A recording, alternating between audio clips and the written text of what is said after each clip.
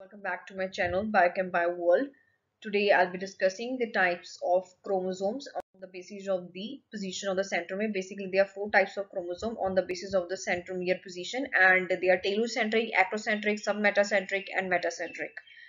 Telocentric, what is telocentric chromosome? In this, what happens, the centromere is present at the ends, at the telomeres. If you know about a chromosome, if I talk this about a chromatid, okay, this is a single chromatid, it is bound by another, its sister chromatid, but with the help of a centromere. Okay, centromere.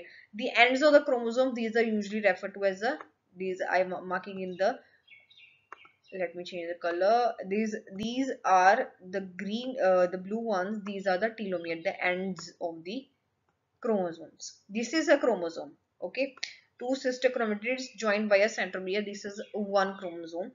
Okay, and if the centromere, if the centromere is present towards the end, that is towards the telomeres, it is present at the telomeres, not towards, it is present at the telomeric position, then it is termed as telocentric.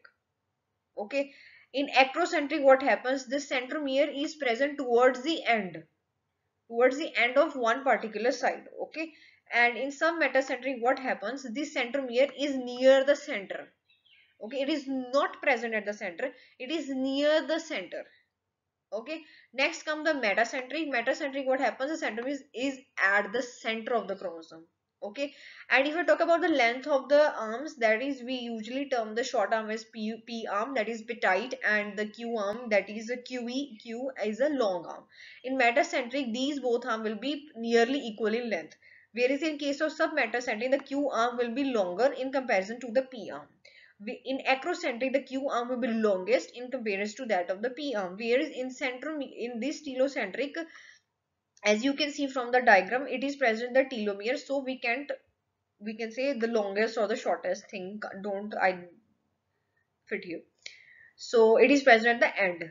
Okay, there is no Q1, there is no P arm over here. Next comes the examples. The telocentric chromosomes, they are usually not found in the humans, and they are found in the plants. And I have taken two examples, that is Podocarpus and Stingeria.